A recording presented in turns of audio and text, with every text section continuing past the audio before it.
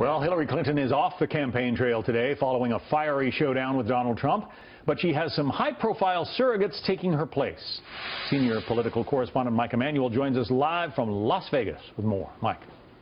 John, good afternoon. After the huge showdown here in Las Vegas, Hillary Clinton is back home ahead of a big charity dinner, a Catholic charity dinner in New York tonight.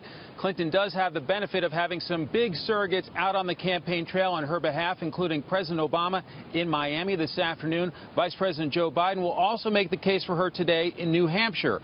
Running mate Tim Kaine is in Charlotte, another battleground state, North Carolina. Kaine ripped Donald Trump for calling Clinton a, quote, nasty woman, saying he just cannot help himself. He also took aim at Trump for not directly saying last night that he would accept the results of the election. Clinton left Las Vegas late last night for the long flight back to New York. Before takeoff, she spoke to reporters on her plane about issues like Trump suggesting the election is rigged, and on the issue of WikiLeaks, rather than responding to the information in the daily drip of campaign emails, Clinton ripped Trump and Moscow.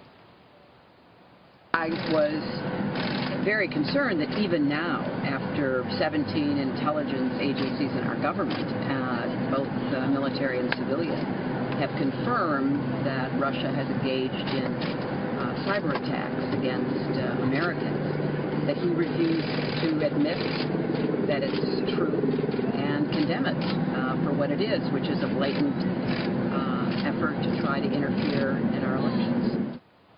The presidential debates for this cycle are now over. Less than 3 weeks to go. We will find out in the coming days if this last debate moved the needle of public opinion one way or the other. Then the rest is up to the voters. John? All right, Mike Emanuel still in Las Vegas. Mike, thank you.